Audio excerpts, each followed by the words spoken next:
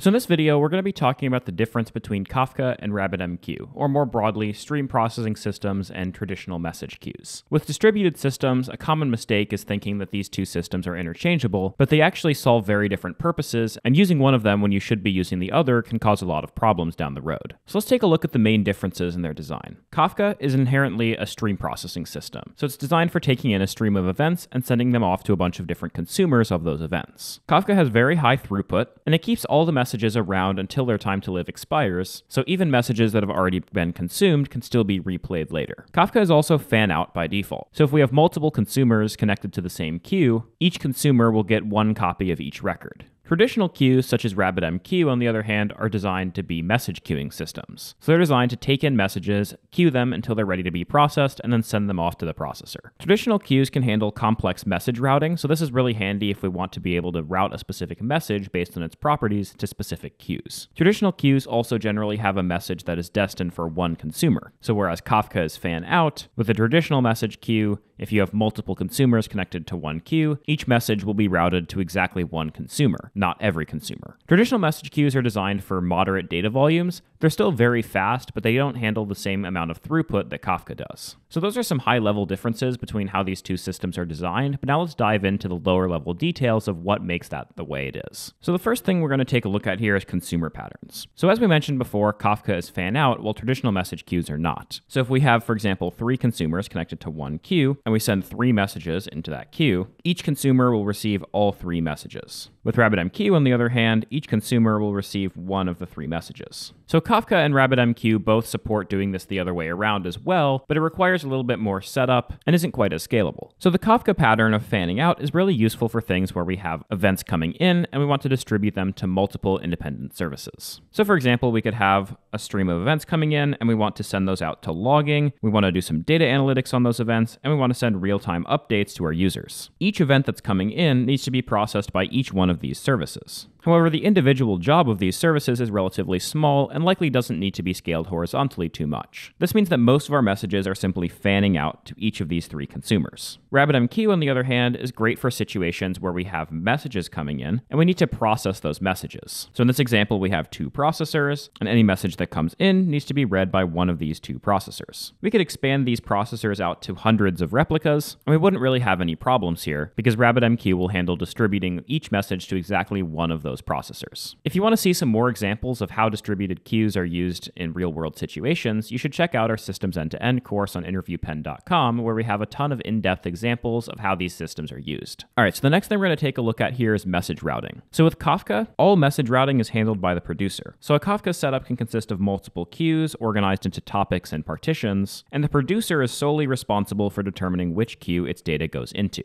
This has the advantage of the Kafka cluster itself not having to do a lot of work, which is part of what allows it to handle such high throughput. On the producer side, we're able to send messages to one or many queues based on properties of that message. And if we have a situation where we don't want to fan out and we instead want to have multiple partitions and multiple consumers that each get one message, we can do that as well on the producer side by having the producer hash the message to determine which partition it goes into. This also enables us to scale our Kafka cluster better because there's no single point where all messages have to go through to be routed. One of the problems with this, however, is that we have no control after the message has been produced of where it actually goes. RabbitMQ, on the other hand, introduces exchanges, which take in all of the messages and route them to different queues. This exchange can do things like routing a message to one of 2 queues based on properties of that queue, and it can also handle duplicating messages between multiple queues to enable a fan-out style approach. What's nice about this is our consumers now have control over what messages they're consuming from this queue. So in a situation where we're not fanning out, this enables us to balance the load between multiple consumers much better, especially for tasks that might have variable degrees of time associated with them. So let's look at what this actually means for whether or not you should use Kafka or RabbitMQ.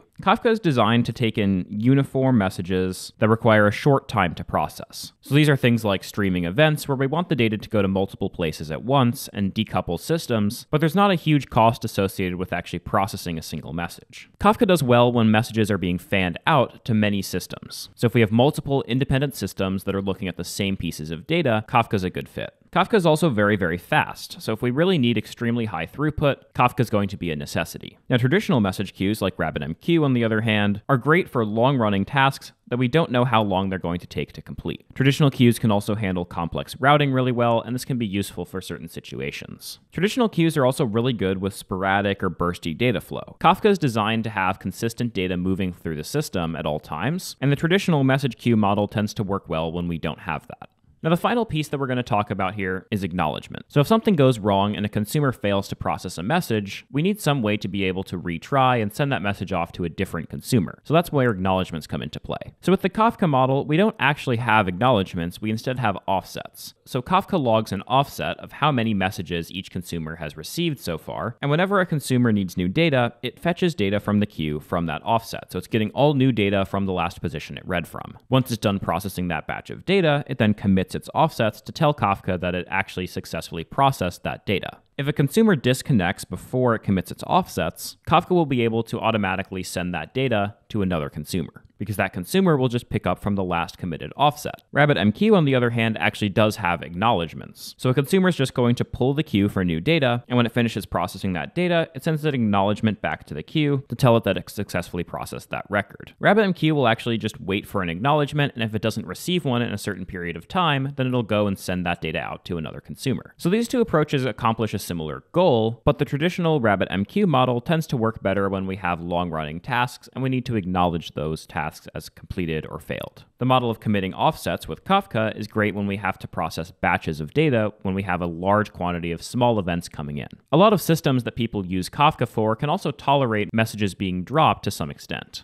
So to recap, let's take a look at some use cases and whether or not you would use Kafka or RabbitMQ for those use cases. So Kafka, being a stream processing system, is really good at stream data analysis. So if we have a stream of real-time data coming in and we want to do some analysis on that data as it comes in, there's a lot of tools that are able to do that using Kafka. Kafka is also great for the event bus model, where we have events coming in from different pieces of a system, and we want to send those events out to multiple different independent systems that all want to capture that data. Kafka is also used a lot for logging, where we have a stream of logs coming into our system and we want to capture those logs in a database and maybe do some other processing on them in different systems. This is a good example of where we have a consistent stream of a lot of small data coming in. And finally, Kafka is good at real-time communication, so for when we want to stream events to our users in real time. Traditional queues are great for when we have messages that actually do need to be queued. So for example, a job worker system. So we might have a cluster of a ton of different workers that are all processing jobs, and we want to queue those messages and allow the workers to process them one at a time as they're ready.